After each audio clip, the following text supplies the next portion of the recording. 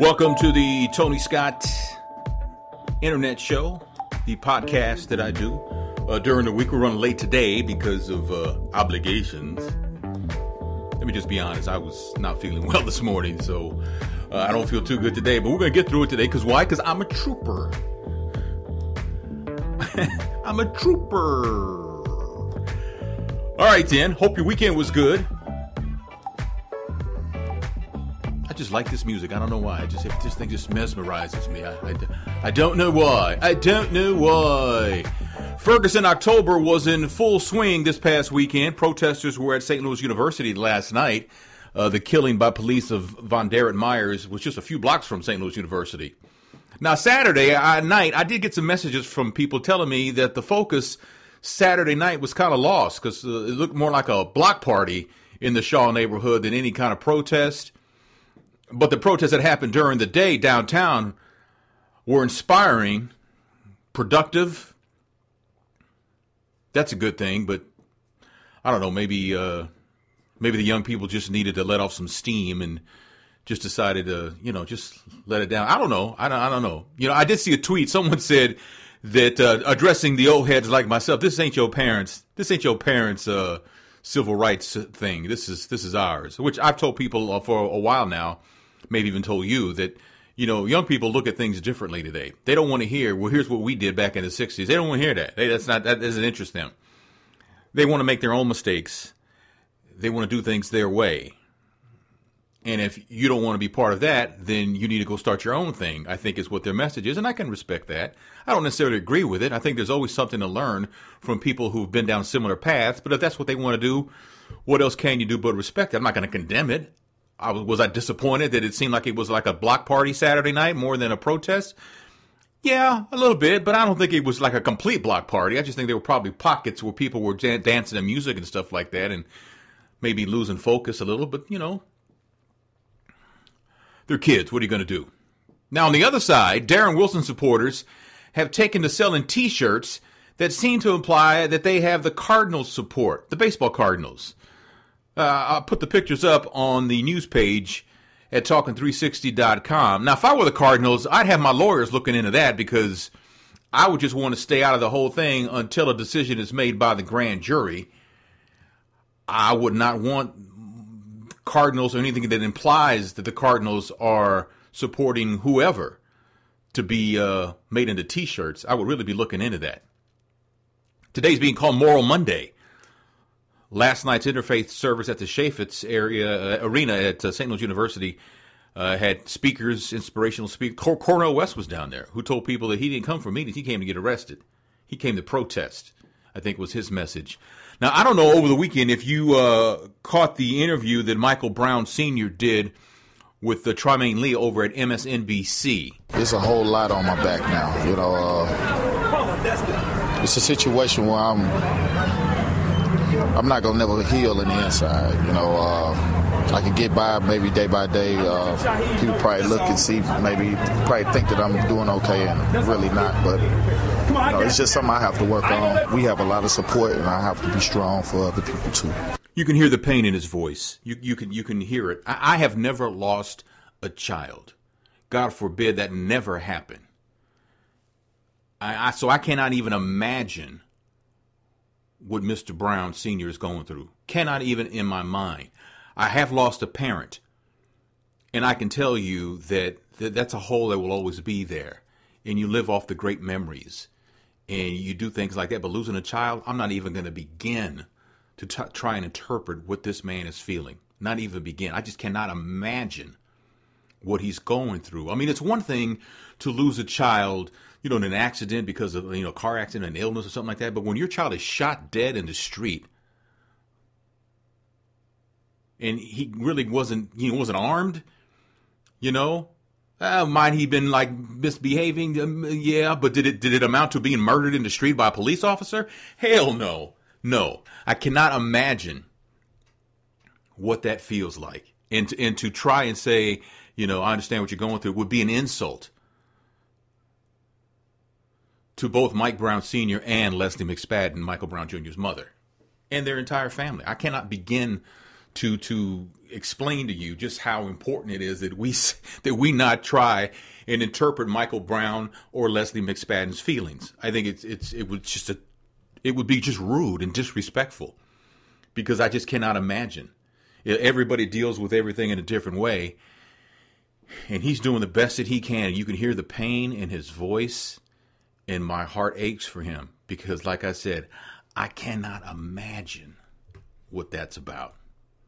You know, it's interesting how people perceive different things about these protests that are going on around St. Louis. As some people say, they're troublemakers and they're trying to capitalize. Look, every group of people is going to have people who don't have the best intentions. We have family members that we're ashamed of. I can tell you that. I told you that last week. I had a couple of cousins who got locked up just a couple of weeks ago for doing some stupid stuff down in Texas. And they got to get their pictures on TV. Oh, we're so proud. I mean, come on. I mean, we all have that. And so in any group, there's going to be people who are going to hang on to a group just so they can get their agenda pushed. We get that. By and far, the folks that are protesting have genuine pain, have had enough, they've had their fill of disrespect by the police department and by government. Enough is enough. Lip service. I've said this all along. The only time you see white politicians go to black churches is when they need your vote. Once they have your vote, they don't even have time to come out of their office and talk to you if you visit them. I've always said that. I've always wondered why, and I'm guilty of this too. I see a Republican and I'm looking at MC. Are they really racist? I'm just being honest. That's the first thing I think about. But what have Democratic politicians done for the black community or communities of color? What they say they're going to do when they visit our churches to say, I'm going to see to it that we get these guns off the street. I'm going to see to it that we do this, that, and the other. And then once they're reelected, they don't even have time for you. Talk to my aide, talk to my aide's intern. To me, and we're at a point now where we just need to vote for the people who have our best interests at heart. Who's the person who you agree with the most, not just because they're affiliated with one party. Who's going to get it done? And if they don't get it done, then you vote for someone else next time. But everything all comes down to us getting more involved in the decision-making process, and that starts with voting our elected officials in and voting our elected officials out. I mean, it's pretty simple, I think. Man, over the weekend, a nurse at that same Texas hospital that treated Thomas Eric Duncan for Ebola herself has contracted Ebola, and she's being called the first known transmission of Ebola in the United States. So now apparently she did all the right things. She wore a mask, she wore a gown, she wore gloves, she wore a shield. The CDC says there was a breach in protocol. That's what they're saying. But no one knows what that means. What does that mean? It was a breach in protocol. The nurse has been interviewed by the CDC several times, and they say that there are several inconsistencies in what she wore and how she put everything on and how she took it off. See, my thinking is this. I don't know if these healthcare workers know exactly what they're doing. Are they being told they have to follow everything to the letter? Every precaution, every protocol has to be followed to the letter without exception. Is that being stressed? Now, the largest nursing organization, National Nurses United, they surveyed 2,000 members, and like 3/4 of them said the hospital hasn't communicated any policy about how to admit an Ebola-infected patient. Did you hear me? 3/4 of them said the hospital ain't said nothing about that. 85% said their hospital hasn't provided education on Ebola, where the nurses can interact and ask questions. They haven't even had a sit down to talk about this. A mandatory meeting to talk about, it's very real. And let's be honest, first of all, let's not send anybody to a panic, but let's be real. Ebola is in our country. And whether you're living in Washington, D.C. or one of those cities where those 5 airports are that they're going to start, monitoring incoming flights, or you live in Des Moines or St. Louis or Paducah, it's a real thing. And nurses need to be brought up to speed because, once you get in this country, there ain't no telling where people are going to go. There's some NBC person who violated protocol. She's walking the streets of New York right now. Did you hear about that? She violated protocols that were set in motion, I think, overseas, and she's back in this country walking around. Hey, want to get an espresso? You know, I mean, really? So we need to be educating healthcare workers on all levels everywhere that they need this information. It's life or death, not only for them, but for us. There's a teacher in Minnesota who's accused of having sex with a student and may be pregnant with that student's child. Mary Gillis is 28 years old. She's charged with 6 counts of sexual abuse. Bail, here's the part, it must be a state thing. Maybe I don't pay attention to bail because I never need it, thank God. But bail is $60,000 with no conditions or $6,000 with conditions. Now, what does that mean? Okay, $60,000, you can contact the kid. There's no conditions.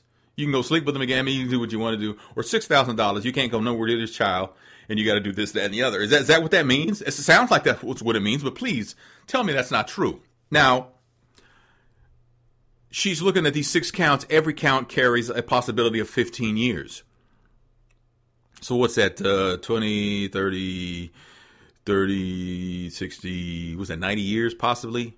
Which will more than likely run concurrently, which means if she got convicted on all 6 counts, she would just do 15 years because it'd be 15 years and they'd all like run together as opposed to running one after the other. That would be consecutively. But there has to be some mandatory time for this. I mean, hard time. We talk about mandatory minimums. When crimes like this needs to happen. I mean, really, this thing has gotten out of hand. I mean, it has. Well, a couple weeks ago, I told you about the 2 teachers who had a threesome with one student. And then I come to find out later that they had a threesome with him. Both of them, I think, are married. One got recorded. And they had the threesome in one of the woman's bed that she shares with her husband. You've got to do time for this. There has to be a mandatory thing for this. This has to stop. This is crazy. I don't understand. Me don't understand. I don't get this at all. Remember years ago, the judge didn't put her in jail because she was too good looking? What the hell was that? What is that? You mean because I'm not Denzel or Tom Selleck or whoever. I'm not good looking, so I got to go to jail because I don't look like them? Talk about discrimination. Explain to me where that's for the greater good. I don't get that at all. Hey, the Cardinals last night played a thriller at Busch Stadium, and they won in extra innings 5-4. They had home runs in the 7th inning, but they had 4 home runs. And a little Colton Wong hit a walk-off home. When he hit the ball, the game was over. I mean, you could just tell it was gone. The way it jumped off the bat, it was just gone. Now, they're off today, traveling to San Francisco to continue the series. It'll be 3 games there, and then the last 2, if they're needed, will be here in St. Louis. But I believe they got a day game scheduled for tomorrow. So, and we'll be without Yadier Molina. Yadi apparently, I don't know if he pulled or strained. I know he has an oblique injury, which is like on the side, which when you swing the bat and when you do any kind of sports, we got to move around. That's a tough thing. I mean, he hit the ball. He couldn't even run. He had to stop. As soon as he hit the ball, I think he took 1, maybe 2 steps, and he stopped, and he couldn't run. They had to help him off the field. And the Cardinals are kind of in a predicament because when you're in baseball, you're allowed 25 players on your team. And usually during the season, one gets hurt, you call one up from the minor leagues to take his place until that person is healed up, right? And in the playoffs, though, if they replace Yadi with another player, then he cannot even play. If the Cardinals make it to the World Series, he can't play. Yadi wouldn't be able to play if they replace him on the roster right now. So, and they don't know right now if he's going to be able to come back in time for the World Series. They don't know. But if they replace him, then he cannot come back. If he can come back, he has to stay on the roster, but then the Cardinals have to play 1 player short the rest of the way. That don't really seem fair, but that's the rule. I don't like that rule. In Kansas City, the Royals, this might be their year, y'all. I mean, the Royals hadn't sniffed the playoffs in 29 years, and here they are, 2 games up on Baltimore, which Baltimore was a beast this season in baseball, and they are 2 games away from going to the World Series. 49ers and the Rams tonight here in St. Louis downtown for Monday Night Football. The Rams are going to wear their 99 throwbacks the year they won a Super Bowl. Jeff Fisher, who's a coach of the Rams, must not like those uniforms. Those are the uniforms that he lost to when he was head coach of the Tennessee Titans. But kickoff's at 7:30. It'll be on ESPN. And locally in St. Louis, it'll be on Channel 11 for those who don't have cable, which I think is a great thing that the NFL does, is that on a game like that, Monday Night Football and stuff, if the home team has to find a local outlet to broadcast the game for people who don't have cable. That is really cool. I really like that rule. The quarterback of the 49ers, though, Colin Kaepernick, he got fined $10,000 for wearing Beats headphones instead of Bose. I told you last week that Bose cut a deal with the NFL to be the exclusive headphone provider of the National Football League, I guess. And so the NFL told everybody who draws a check from the NFL, anybody who plays in the NFL, you cannot be seen on camera wearing Bose. I mean, how much more clear does that have to be? But he wore the post-game press conference. He had on some pink Beats, I guess in honor of Breast Cancer Month, and they fined him $10,000. Now, he won't say if Beats is paying the fine for him, but, you know, come on, man. Come on. You agree. When you sign your contract with the NFL, you agree to follow what they say. I mean, you're getting paid an obscene amount of money. Take the damn Beats off, put on some pink Bose. I mean, come on, man. Bose can't make pink headphones? Speaking of the NFL, you know, the NFL owners are toying with the idea about stripping teams of draft picks for players that violate their personal conduct policy. So now they want to hold teams accountable by taking draft picks from them, which I think is a good idea. You know what would be an even better idea is, and I don't know how, it would be open for interpretation, so it's probably going to get, they probably going to get it wrong if they were to do this, and I know they won't. But was it a couple weeks ago? Was it not this past weekend, but the weekend before during an NFL game? And I forget which teams that were involved, but one player gave another player a chop block, which is illegal. And now this person who got the chop block, that's where they cut the legs out from under you a certain way that you're not allowed to do it. Well, he did it the exact way they tell you not to do it. And it's a 15-yard penalty. But bigger than that, now this player is injured and won't be able to play. I don't know for how long, if it's for the season or a month or I don't know what it is. But to me, if you did that, then that person who did that cannot play until that player can come back. You see what I'm saying? You shouldn't be able to come back and you shouldn't be able to play until the player that you intentionally hurt can come back. Now, injuries happen. I guess that's why I say it's open for interpretation. That's why they'll never pass this rule. But it seems like it would be only fair that if you injured him on purpose, you can't play either until they're ready to come back. What do you think? I've got some celebrity news and a couple of crazy-ass stories to tell you about coming up next on the Tony Scott Internet Show. Do you want to reach an audience that you haven't tapped into yet and not blow your budget? The Tony Scott Internet Show is new, growing, and available to you. Advertising on the Tony Scott Internet Show is extremely affordable. Contact us at advertise@TonyScottShow.com.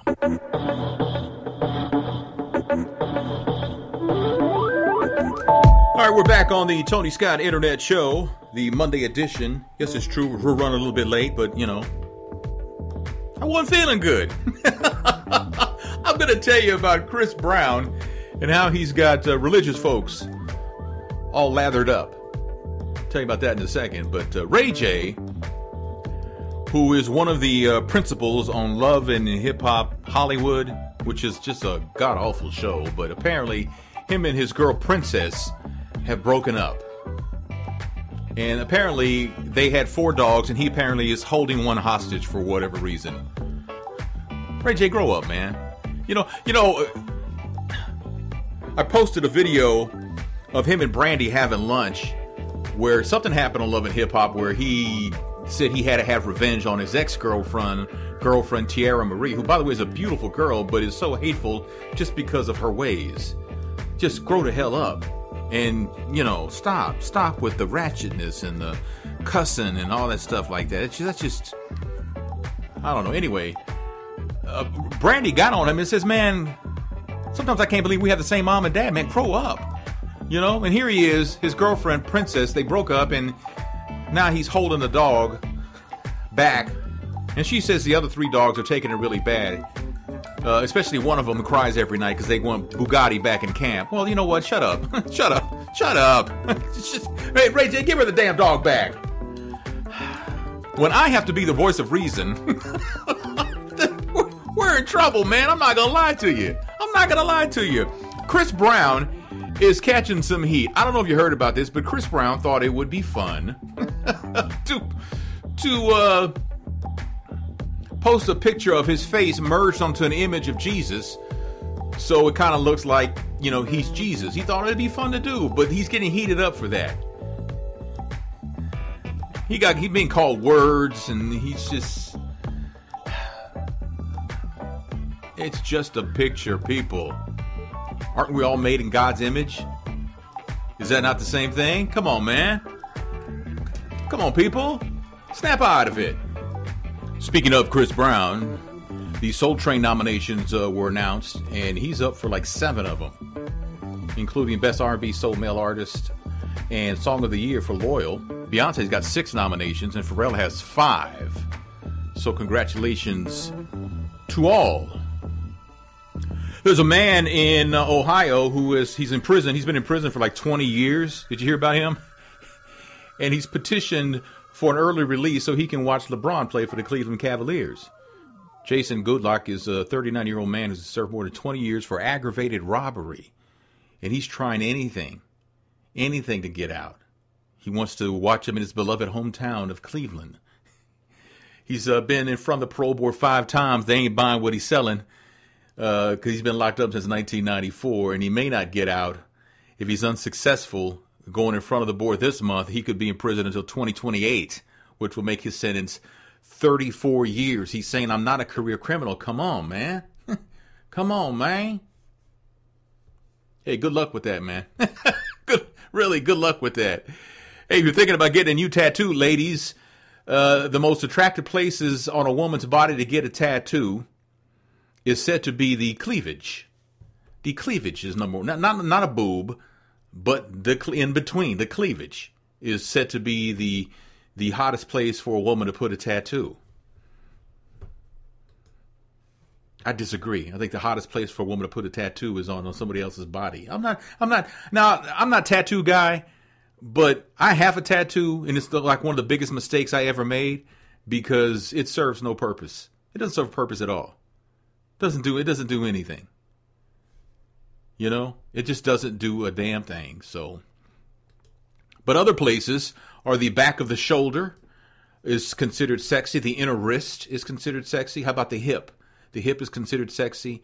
The ankle is also considered sexy. And the collarbone. Behind the ear. How about that one? Can we go behind the ear? How about the inner arm is considered pretty hot in some circles. The back of the neck. Remember when Britney Spears did that?